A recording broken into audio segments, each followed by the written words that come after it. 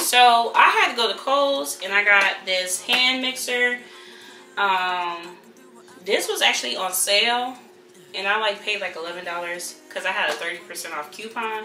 So I got this for like 11 bucks at Kohl's, and I went to Target to get some heavy whipping cream. Let me show you. Heavy whipping cream. Who would have thought that you just make butter?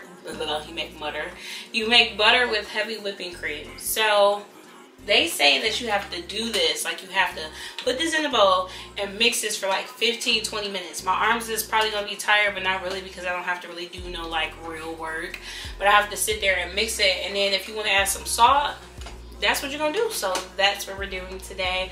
I'm really excited. Here's the mixer, and then here's the heavy whipping cream.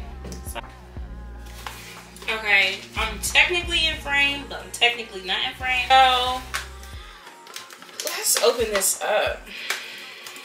Ow! I like cut myself the other day and it's like taking forever to heal.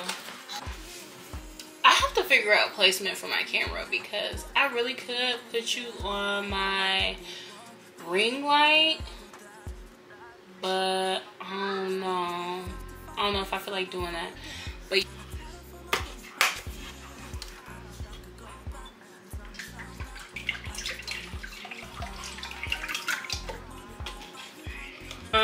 so let's put these boys in here and blend.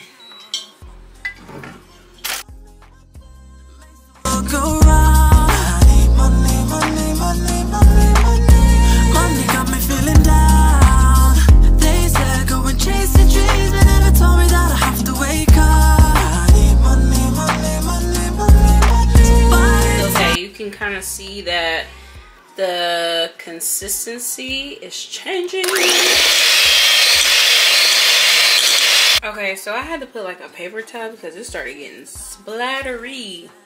But that's what it's looking like, and now I have to strain it, format it, and I'm running out of space. So I will show you like the finished product after here. But I have to strain all the excess milk. So you have to put this in water and then squeeze out the rest. So that's what I'm going to do. So here is the butter. I don't know if y'all can really see it. I just cannot believe I literally made butter. And it's really good. It tastes just like butter.